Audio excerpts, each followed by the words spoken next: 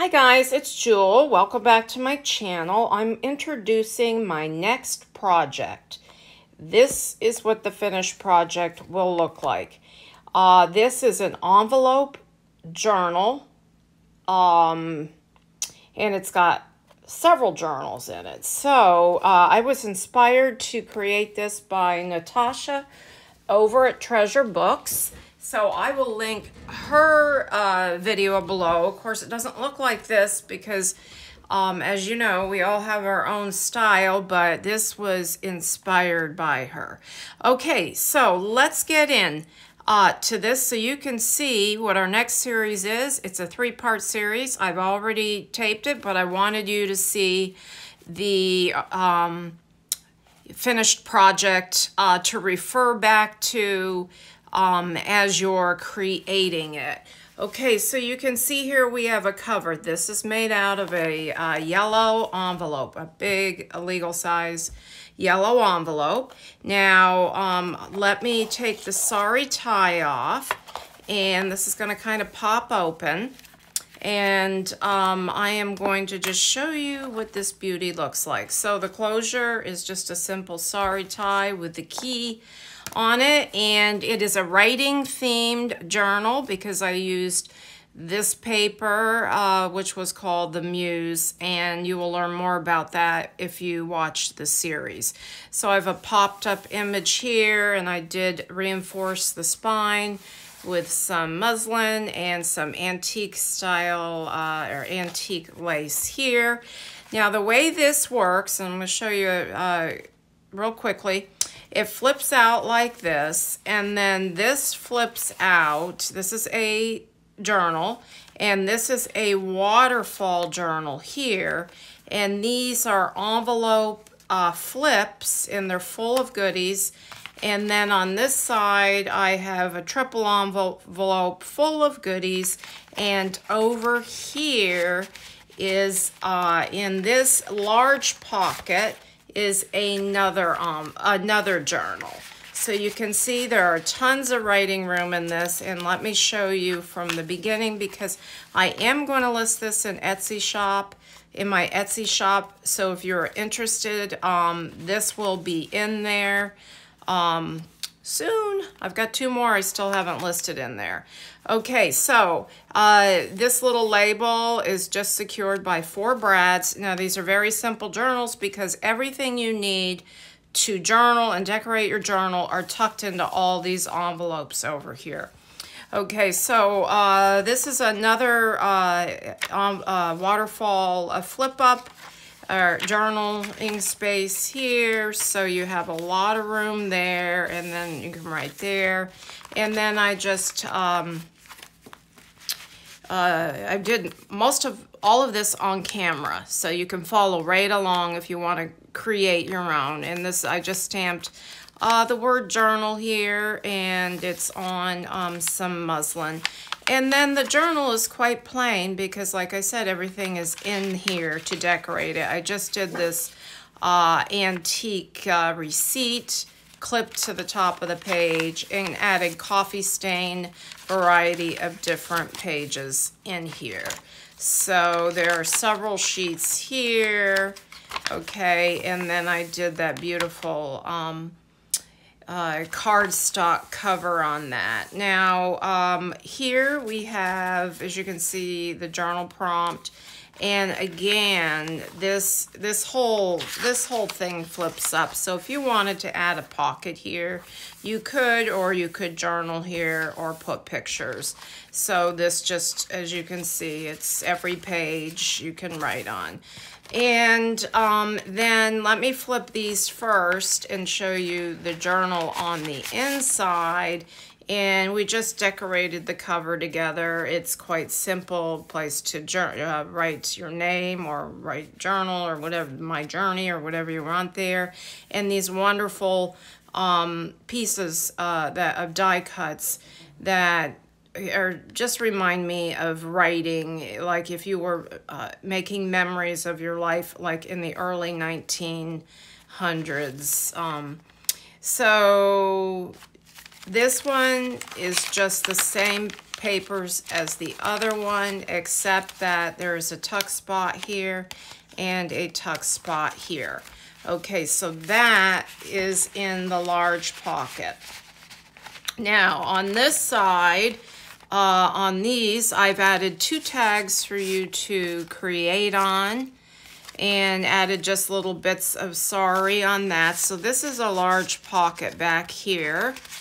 Okay, and you will learn how to create this and put this all together in the series. And then I've got 2 ephemera pieces here, and then 2 ephemera pieces here.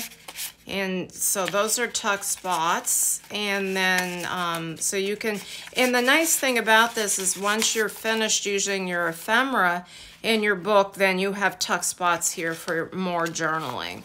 Okay, each one of these envelopes has a variety of different items in it. This one, I have this little bookbinder ephemera here, antique advertisement. We have a couple of sticker stamps, and then some little pieces of antique die cuts. This is a old camera, and then another label, a larger label. So those are just tucked in that first envelope. Okay, and then the second envelope, and you can see I have a little embellishment on each envelope. We did that together.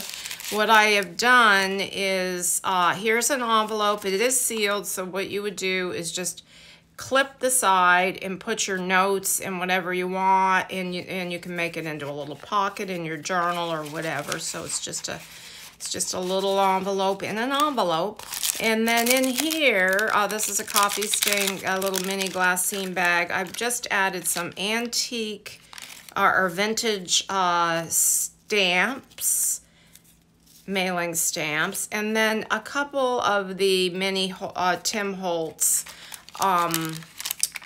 paper clips, so for you to, you know, use in your journals. So, and then the glassine bag, of course, you can recycle that somewhere in there. And then that's in the second pocket.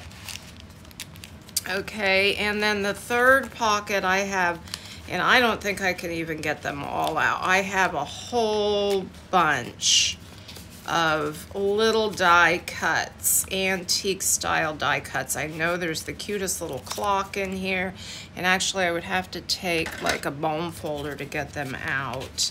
I just have them in there, so there's a few more down in there, and whoever is the recipient of this will see what they are. I just have this beautiful, this book page I framed and put it on this side of the envelope, and I covered it with Mod Podge because it was from the mid-1800s, from the book Lucille.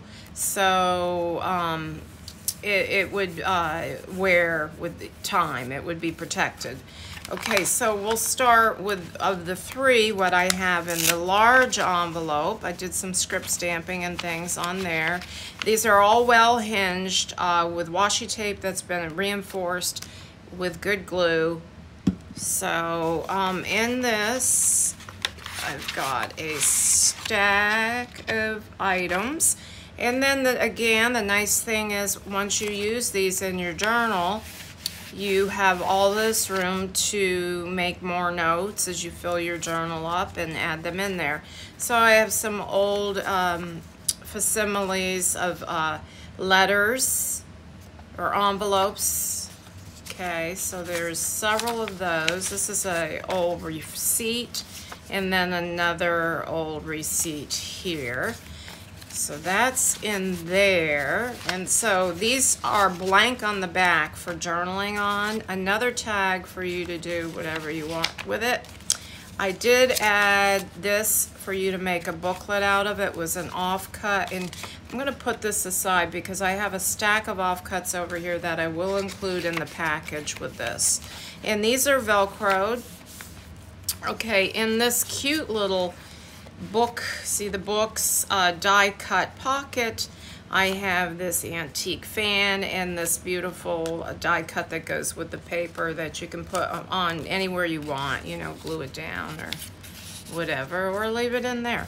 And then in this pocket, again, it's Velcroed.